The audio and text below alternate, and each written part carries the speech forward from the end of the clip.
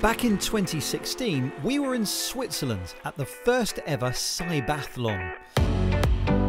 It's the world's only competition where people with physical disabilities compete using assistive devices and robotic technologies. This is the Olympics for bionic athletes.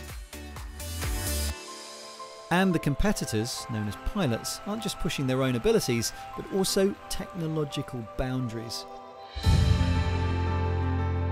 This serves as an important platform for research into assistive devices for everyday use. Over the last 4 years, the pilots and technology developers kept working to prepare for the 2020 Cybathlon, and in spite of the pandemic, the competition has gone ahead. However, instead of competing in Zurich's Swiss arena, the 51 international teams participated in their home countries. 3, 2, 1. In 6 different disciplines, the pilots tackle tasks and obstacles, trying to get around courses in the shortest time whilst incurring the lowest number of penalties. The events were recorded and sent to the organisers in Zurich to be judged. Race, and we go straight to Seoul in South Korea to look at Young-hoon Kim. Let's quickly go over to India. This is Team Viswajoti. They were then broadcast as if they were happening live, with the results kept secret until that moment. Owen Colomb, on the other hand, shows a perfect turn. He drives absolutely clean through corner 4. And with the teams participating remotely, all the competitors needed to face exactly the same conditions. The first step is that we have a rule book which clearly defines not only the rules by which the tasks have to be completed, but also the dimensions by which the tasks have to be set up. And of course, there had to be a way of ensuring everyone stuck to the rules. We recruited referees all over the world in the last months. We trained them also via video conferences. We did small tests with them, and now they are ready to judge on site the performance of the pilots. Each discipline challenged teams to solve everyday problems. Now again, over that rough terrain, all green. In the powered wheelchair race, competitors had to manoeuvre through confined spaces, over rough terrain, and even upstairs.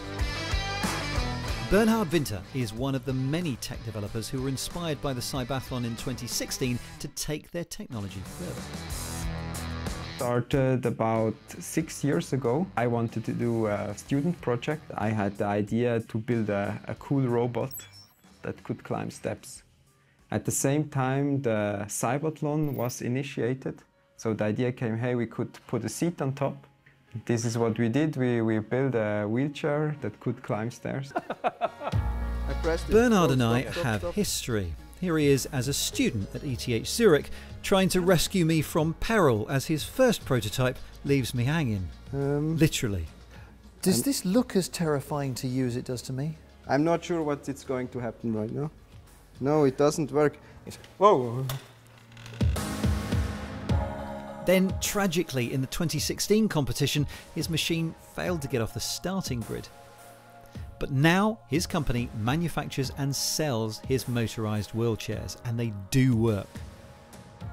I can finally visit my neighbours next door, because 2 of them, they have long stairs leading to their doors.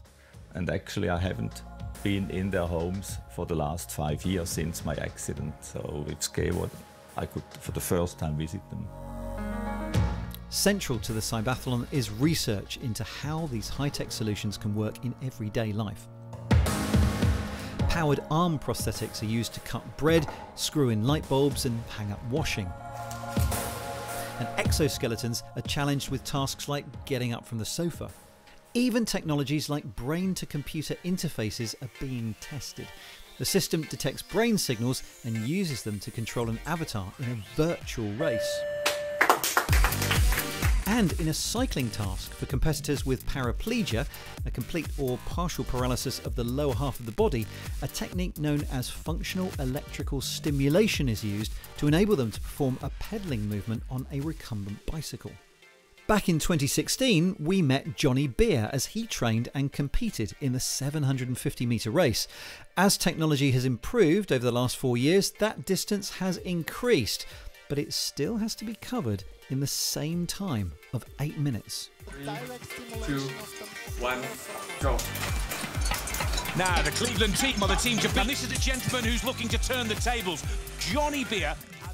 In 2016, I got 4 minutes, 8 seconds. Beer is so close with, oh, and it is Beer! The Imperial Berkel team takes silver medal. Today, I've got 2 minutes, 57 seconds, but for 1,200 meters, so technically I'm like 100% faster. Every Cybathlon there is, the technology is going to get better, and that's a good thing for disabled people. Some competitors even turned their living rooms into makeshift TV studios, with cameras linking back to Zurich, screens with countdowns, and even cheering supporters. And there is the closure of the door. Whilst it is a competition, Cybathlon is first and foremost a place for collaboration, technological development, inclusion, and a showcase for what is needed by people with disabilities.